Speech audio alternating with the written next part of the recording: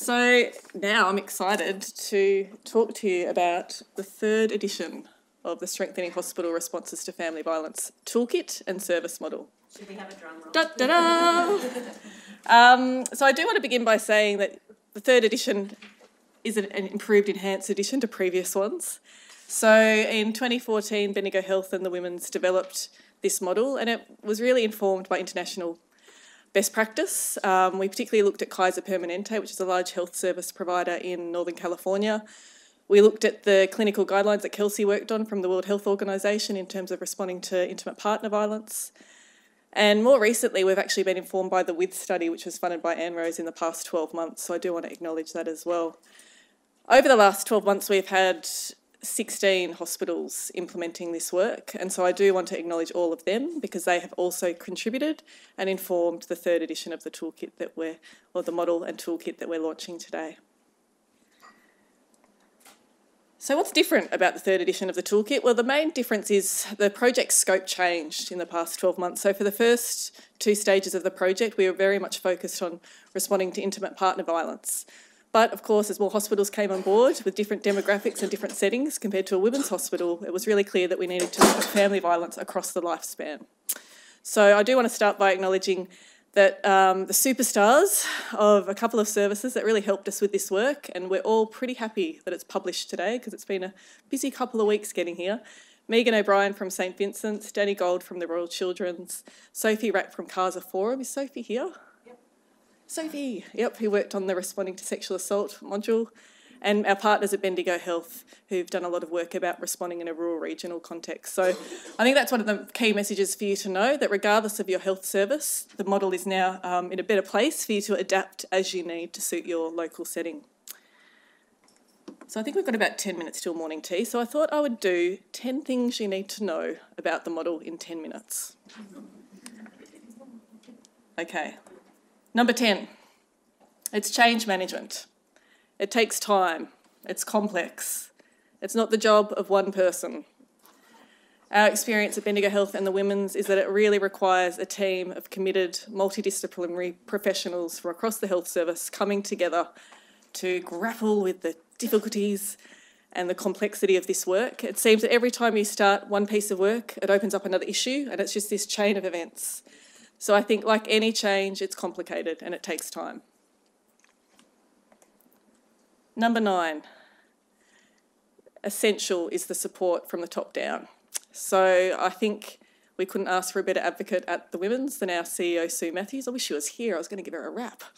But also the CEO, the board, the executive, the senior management, if they don't get this from the outset, that is really going to challenge your health service. So for all the executives and CEOs in the room, if this is the only thing you hear today, please listen. And when we talk about leadership, we talk about, I think something that perhaps we didn't do at the Women's so well is engaging senior management from the outset. So we've actually developed as part of the toolkit a senior manager's briefing presentation, which we highly recommend those health services coming on board, that you deliver that as a priority to make sure you do have that top-down engagement. So number 8, is again something we've really enhanced with the model this year, and it's really based on the learnings of the Women's and the other hospitals that have been doing this work over the past 12 months. And that is really, we can't separate our workforce from this work, and actually we do need to be looking to them first and the support and structures we have in place for them. So not just in terms of their own, for our clinicians that are actually working directly with patients, so making sure we've got support in place for them to actually do this complex work. But as we've seen from the evidence Kelsey just provided, our own staff have their own personal experiences of family violence. So we've really adapted and included into the model, which wasn't in the previous 2 editions, support for the workforce being key. And at the Women's, we launched our own family violence workplace support program in November last year, and we've shared a lot of our tools and thinking and work into the toolkit. And over the next 12 months, we'll be actually coming around. We're funded to come around and support you to develop your own program if you don't have that support in place. And again, that links back to the Anne Rose WITH study, because that was really about the staff-centred care. So we've really captured, we've got patient-centred care and staff-centred care as the 2 really key components of the Strengthening Hospitals model. So sensitive practice, you've heard mentioned a couple of times today, and sensitive practice is what we're training our clinicians to do. So there was a question before about do we train all staff at the hospitals? Absolutely we do. So there's two key modules as part of the Strengthening Hospital Toolkit. Module 1 is for all hospital staff, and that goes into understanding family violence and its drivers. Module 2 is actually how to identify and respond to family violence, and this is where we train our clinicians in sensitive practice. And there's six steps in that. And this afternoon we're actually going to take you through role playing and show you that in action. That has also been informed by international best practice, particularly some work out of Health Canada in responding to child sexual abuse victims. And sensitive practice is really about trauma-informed care. And it's about training our staff how to ask patients about their experiences and then respectfully responding and referring as appropriate. So you'll hear more about that today. So I think we've already heard why hospitals are important in this work. A really important principle of the Strengthening Hospitals model is that we need to take a leadership role in our communities. We need to make a stand, really, and we need to do what we can to promote gender equity, respectful relationships and a zero tolerance to violence. And as part of the toolkit, we have also the new and improved toolkit, we've added in some new posters that you can brand for your own hospital that will really show your hospital's commitment to this, and we highly encourage you to display them proudly in your hospital. The photo here, it's something else you might want to think about. So whenever there's an awareness raising activity, we're trying to get involved at the Women's, and this is a photo from the Clothesline Project, which maybe some of you have heard about. It was a really great opportunity. October last year, we got a bunch of staff into a room. We painted messages on T-shirts and singlets. We actually delivered Strengthening Hospitals training at the same time, so you've got to jump at any opportunity to deliver training. And we had these displayed in our main foyer at the Women's Hospital for several weeks. So again, it's just showing our commitment and zero tolerance for violence. So where to begin? This is a really good question. Where do you begin? Well, what we would recommend, and this is again going to our experience at the Women's, is that you select clinical areas where you're likely to see more patients at risk of family violence. So that would include your emergency department, mental health services, drug and alcohol services, maternity services. The model is designed to really go into a clinical area and look at the policies, procedures, structures in place for that clinical area. And if we were to do that across every clinical area in all of our hospitals, it would take us a decade to get around to all the clinical areas. So that's why we suggest really targeting 1 or 2 key areas as a start. For example, the Women's focused on our emergency department for the first year, and then we moved into our maternity services in the second year of doing this work. So I think that's a really critical thing to mention. The way we're supporting that, so obviously we don't just rely on our emergency department and our maternity services to do this work. We're also implementing a network of what we're calling at the Women's Prevention of Violence Against Women clinical champions. Other hospitals call them clinical leads or change agents. And we're really trying to make sure across the hospital we've got coverage of skilled and trained staff who can support other colleagues in their department and area to do this work. Another key aspect of the Strengthening Hospitals model is building partnerships. We're not in this alone as hospitals. We are really lucky to have local agencies doing amazing work with victim survivors, and one of the key steps for your hospital is we'll be mapping out the referral pathways for your patients. So that requires you to do some service mapping, look at the services in your area, and as a really good place to start, we'd suggest going through Domestic Violence Victoria and the Family Violence Regional Integration Coordinators. Other partnerships that we think are really key are health justice partnerships. So we're really proud at the Women's of our health justice partnership within a Melbourne Community Legal, where we've got a free lawyer on site that we can refer our patients to. So if you don't have one, I'd encourage you to look to your local legal community service. And also women's health organisations, PCPs. You know, there's a really core group of agencies and organisations that can support you to do this work. And it's about hospitals working in collaboration. It's not about us doing this alone. And on that point, I think I'd like to say we're not expecting our clinicians to become family violence experts. That is not what we're training them to do. What we are training them to do is to have the confidence and the skills to identify, respond and refer. And then it's our role as health services to collaborate with the experts to make sure that women get the response they need.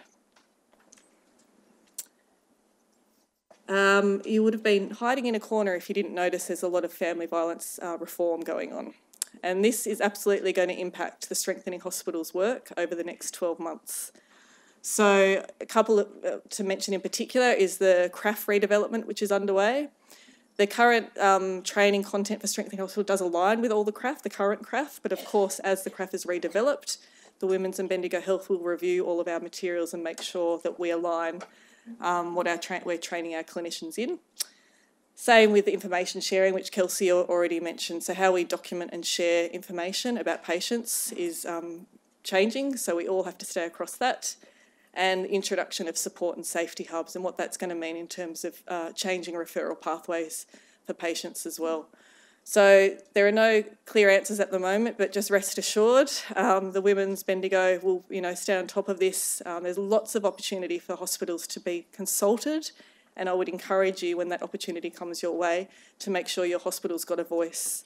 And it's really great, I think, that we now have greater visibility in all of the reform work that's underway.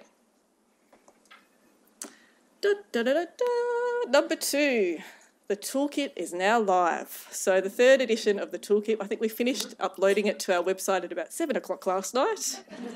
We're all really happy about that.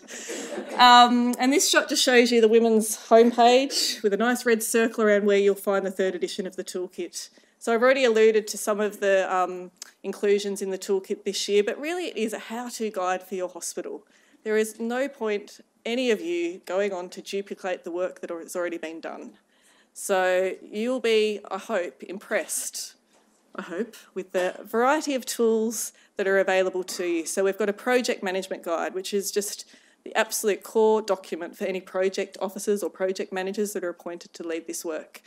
We've got a training manual, which is for facilitators of training, with copious notes and information about how to run successful training, the Strengthening Hospitals training. And then we've got a suite of training modules, so PowerPoint presentations that are ready for you to use, to adapt, to add in your branding, to add in your local referral pathways and networks and details. So they're all sitting there ready for you to use, and they're supported by, I think, about 30 tools. Is it, Susan? You'd know? Yeah. That'll be really valuable to you. So on this point, I do actually want to do a bit of acknowledgement. It has been a real team effort over the last few months, and I would actually like Megan and Danny to stand up, Sophie to stand up, Sharon from Bendigo. Come on, I've got school principal blood in me. I'm acting like the school principal now. And Susan McKenzie, who has been absolutely critical in coordinating all of this work. It's significant, and I think they all deserve a big round of applause.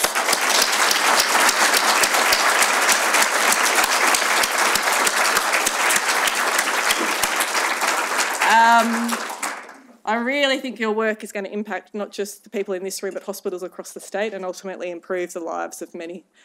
So well done to all of you. I know it hasn't been easy at times, but we got there. We got there, so it's really exciting. I've just shown you, this is the website, so we've got a specific Strengthening Hospitals website that you'll be taken through once you click through from the women's homepage.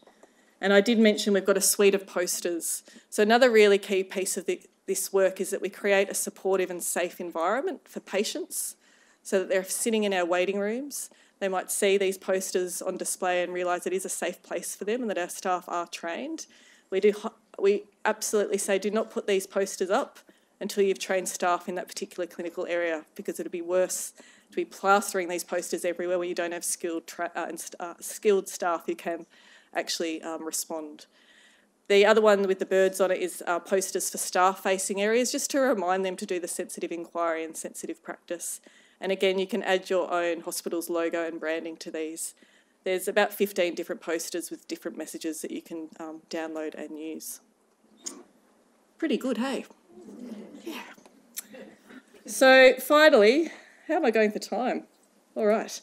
I started off by saying, number 10, that this is complex, hard work, and it is.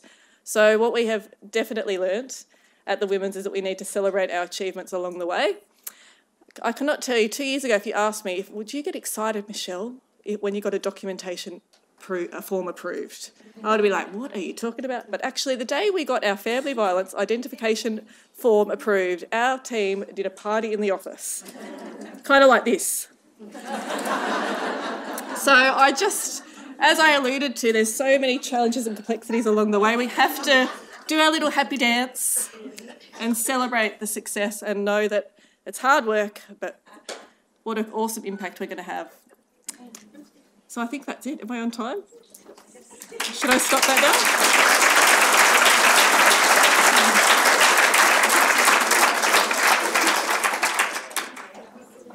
Questions, sorry. Yeah. Thanks, Michelle, and everyone for all the hard work and engaging in the training. I was involved at the beginning from the department's side in Victorian Government, proposing by building on what the Women's was working on at the time, and a lot of work around the state as well.